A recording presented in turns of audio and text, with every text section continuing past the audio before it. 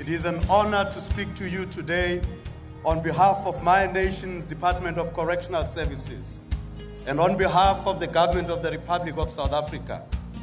It can be said today that all of us, by our presence here and our celebrations in this grand opening, are opening a way to glorious life for all humanity through the way to happiness. I strongly believe that my nation needs this moral code more than ever. It is for this reason that we welcomed an initiative introducing the way to happiness in our correctional system. It shows offenders how to live in harmony with fellow human beings. The success stories we receive every week from inmates speak volumes of the effects of this program. It has actually created role models who we are proud to have speak in public platforms on their success. Yet what speaks even louder is this: not one of those who have done the Way to Happiness program and been released from prison has since returned. I'm very pleased to speak with you this evening from the American National Red Cross on behalf of our sister society, the Philippine National Red Cross. As I stand here, I feel the kindred spirit of a volunteer speaking to a movement of volunteers working on a very noble cause. The Philippine National Red Cross introduced the Way to Happiness as a part of their humanitarian mandate. The results have been tangible and significant. During a Philippine National Red Cross training session in Mindanao, copies of this book were distributed to all attendees. Both Muslim and Christian participants agreed that the Way to Happiness can facilitate a realization of peace between warring nations. In fact, one Muslim participant said, "This booklet teaches us how to give honor and respect, but equally, it teaches us that this book shows us how to reach out to our brothers that want to fight with us." These programs now use the Way to Happiness in all Philippine Red Cross learning centers. Not only are we seeing a mutual respect and a newfound interest in education, but street fighting has become almost non-existent wherever the book and its precepts are used. As a newspaper publisher and a businessman, I know that our economic prosperity depends on peace, security, and stability for all peoples, Arabs and Israelis. The Way to Happiness has shown me a way to achieve these goals.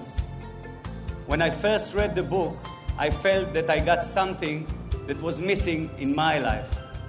At that time, I decided to give as a gift to my readers the gift I got from Mr. Hubbard. And we put a copy of the Way to Happiness booklet in the newspaper to all of my readers, together with a message from me. That day, after we finished the distribution to 90,000 families, some 300,000 readers, I felt like I was flying in the sky. It was such a relief to know that I did something good that will lead my readers to their own enlightenment, that will spread many good deeds all over the planet. We in the Middle East are sitting on the top of the biggest gunpowder barrel in the world, and it's threatened to explode any minute. It has been proven that no army can solve the problem. It does not matter how strong or what kind of weapons they have. We can solve the problem. We can solve the problem.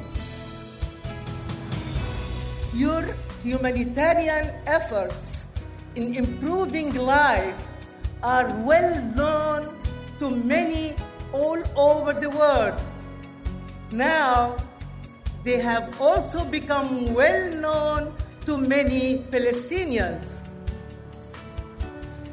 So, with the support of this foundation, more than 1 million copies of The Way to Happiness were distributed in Palestine and Israel.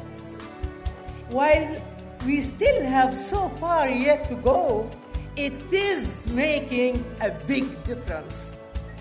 I'm not dreaming. Yeah.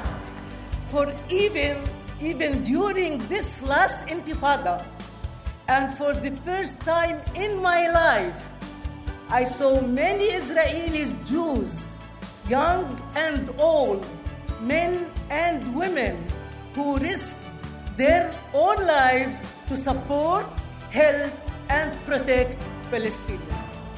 I'm sure that the way to happiness can play the role of rehabilitating both peoples. That's why I'm very proud that the Ministry's Committee on Improving Education has directed all school counselors to teach the Palestinian children using the way to happiness. And I promise my support in bringing this wonderful booklet to every man, woman, and child in every land. Thank you very much.